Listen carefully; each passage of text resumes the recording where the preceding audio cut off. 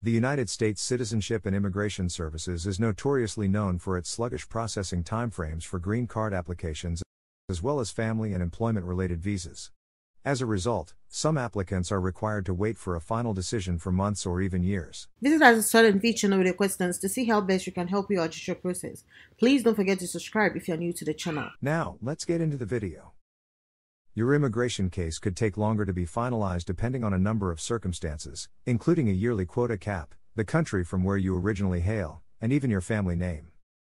Or just because your application requires a background check. Due to COVID-19, the already overburdened USCIS immigration system has seen standard processing times extend even further. According to USCIS, 2.5 million cases were backlogged at the end of 2019. By the end of 2021, the backlogged cases have grown to more than 8 million due to staffing issues, changes in forms and policies, pandemic-related officer closures, and the inability to process many applications electronically. If this applies to you, here are 6 options you can pursue to request a faster application decision. Number 1.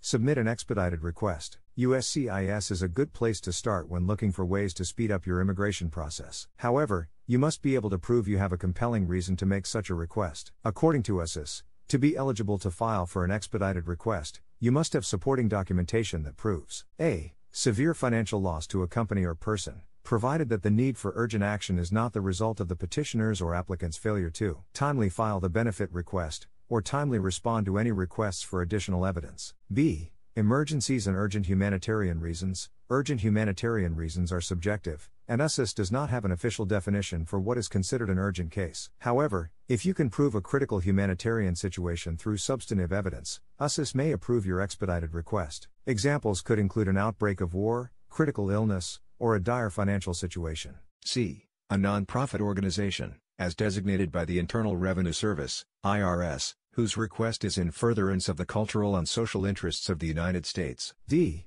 U.S. government interests. If your application impacts U.S. national interests, government interests, or public safety in some way, USCIS is very likely to approve your expedited case request. E. U.S. government agencies or government entities, such as the Department of Defense or Department of Homeland Security, are responsible for making expedited processing requests on your behalf. The U.S. government must prove that a delay in processing your application is detrimental to a national interest situation or threatens national security interests in some way or another. F. Clear USCIS error.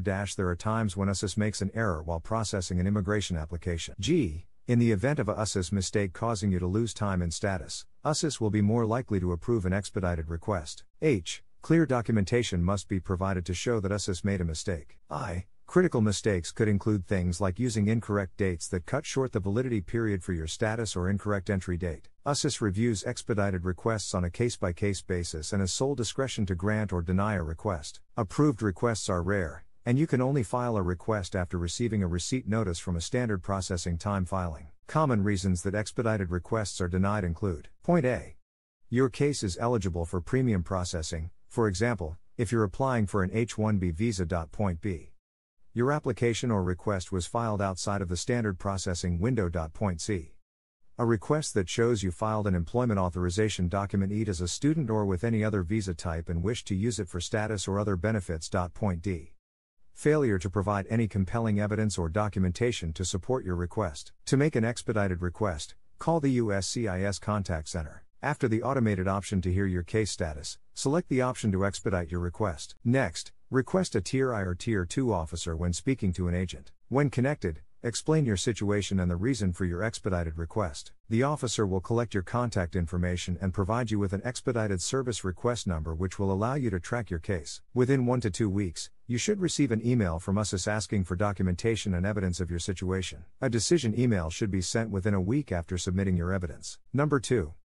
Approach is premium processing. Premium processing only applies for certain employment-based visas and is not available for a family-based visa. Premium processing provides expedited processing for Form I-129, Petition for Non-Immigrant Worker, and Form I-140, Immigrant Petition for Alien Worker. Premium processing guarantees processing within 15 calendar days, or the premium processing fee will be refunded. The current fee for this service is between $1440 $2,500 for Form I-907 or $1440 $1,500 for Form I-129. USCIS will not approve premium processing without a compelling reason, such as a family emergency, military deployment, or a medical procedure. The 15-day premium processing period begins after USCIS receives Form I-907, Request for Premium Processing. During that time, they will issue their decision. If you receive a request for additional evidence or a notice of intent to deny, a new 15 calendar day period will begin after your response. Number 3.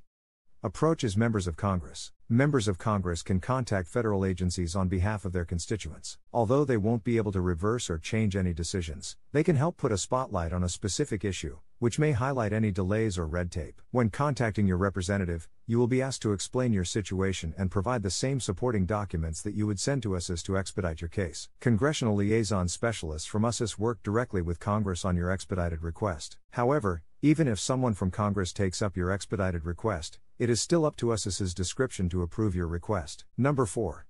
Approaches Ombudsman. Created under the Homeland Security Act, the Office of the Citizenship and Immigration Services Ombudsman, CIS Ombudsman, can offer assistance in expediting your case and help in situations where you cannot get support from USCIS. USCIS Ombudsman case assistance is provided at no charge. According to USCIS, CIS Ombudsman is dedicated to improving the quality of citizenship and immigration services delivered to the public by providing individual case assistance, identifying systemic issues, and making recommendations to improve the administration of immigration benefits by U.S. Citizenship and Immigration Services, USCIS. The CIS Ombudsman's office cannot intervene with USCIS on your behalf if your case is still within processing times or if the USCIS has denied your expedite request. In addition, they do not have the authority to adjudicate a case or alter a USCIS decision unless the decision is based on a USCIS error or misapplication of the law. Number 5.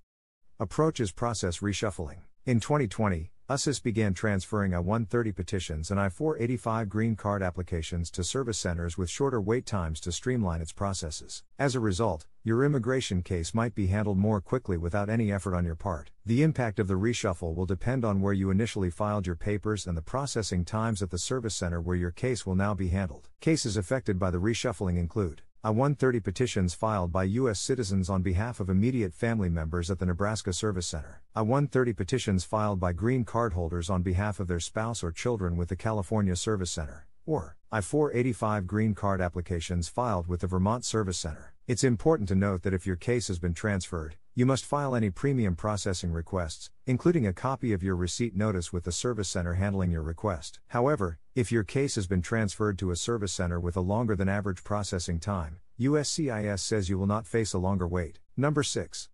Approaches hire a lawyer. Many applicants attempt to file their petitions in an effort to save money. However, this increases their chances of being rejected or delayed. The immigration process is not always straightforward and requires an expert to help navigate the various shortcuts, exceptions, and policy changes. A reputable immigration attorney understands the rules and regulations of your case, and they are informed of any updates that could potentially affect your petition. Handling your case on your own could lead to errors in paperwork, incomplete documents, or incorrect filings, resulting in unnecessary delays. By hiring a reputable immigration lawyer, you can rest assured you are working with a professional who will implement proven strategies to handle your case quickly and efficiently. Requests to expedite an immigration case are often denied, especially during a time of excessive backlogs. However, it's important to keep in mind that there is a human behind every USCIS decision. To stand out and have a greater chance at approval, your situation needs to be moving and compelling enough to appeal to their emotions and backed by substantial documentation and evidence to support your claim. Remember, the USCIS officer may have heard hundreds of requests from people in similar situations. Of course, it also helps to have a support system of expert immigration lawyers by your side to ensure your reason for a request is sound. I hope you guys found this video extremely helpful.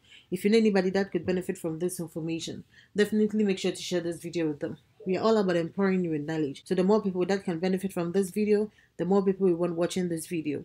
If you like this video, please make sure to hit that thumbs icon. Thanks for watching. And don't forget to subscribe and hit on the notification bell for more immigration updates. Bye!